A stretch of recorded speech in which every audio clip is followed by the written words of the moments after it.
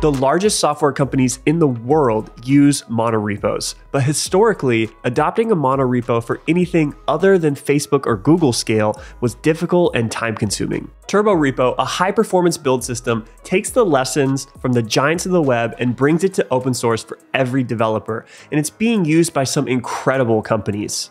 It abstracts the complex configuration needed for monorepos and provides fast, incremental builds with zero configuration remote caching. Let's take a look. We'll start by running create turbo to set up a new Turborepo with 2 Next.js apps, a shared component library, and shared configuration for ESLint and TypeScript. Let's change into our Turborepo directory, and we can set up remote caching for our Turborepo.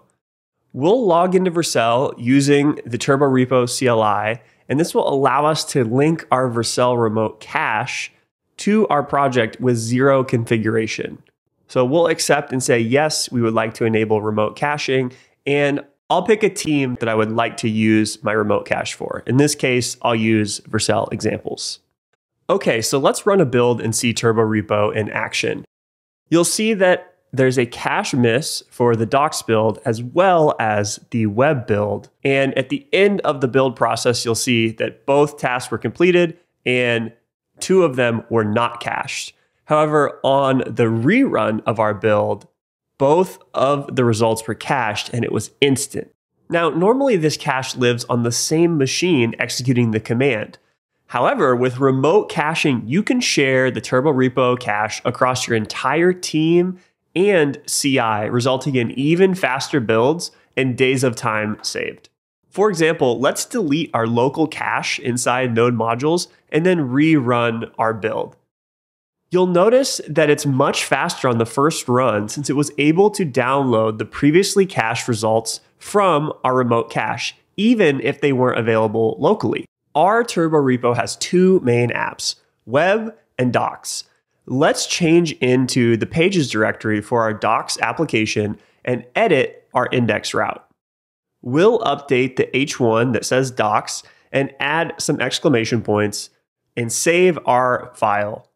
Then we can change back into our root directory and rerun the build command. Since we didn't make any edits to our web application, you'll see it says cache hit replaying output. However, we did edit docs, so we only cached 1 out of 2 packages. If we rerun our build, you'll see that both are cached, both locally and in the cloud. Now let's deploy our docs application to Vercel.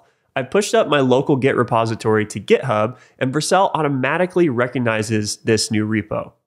I'll change the framework to Next.js, and I'll update the root directory to reflect my local application structure. So I want the docs folder in this instance. Then I'll override the build command to tell Vercel to only look at the scope of the docs folder and run Turbo during the build process. That's it. Now we can hit deploy and deploy our docs application to Vercel. And we're done. It looks like in about 15 seconds, we were able to deploy our docs application to Vercel. If we expand the building section, we can see that initially the build cache for dependencies was not found. So it has to download these from npm. However, we do see there was a cache hit from the remote cache for the output that we had already previously generated locally, which means that we were able to build this application in about 900 milliseconds. Going back to my local environment, we can make another change to our docs project by editing the index page and adding some more exclamation marks to our file. We can save that, add those changes to Git, add a new commit, and push that commit up to our origin.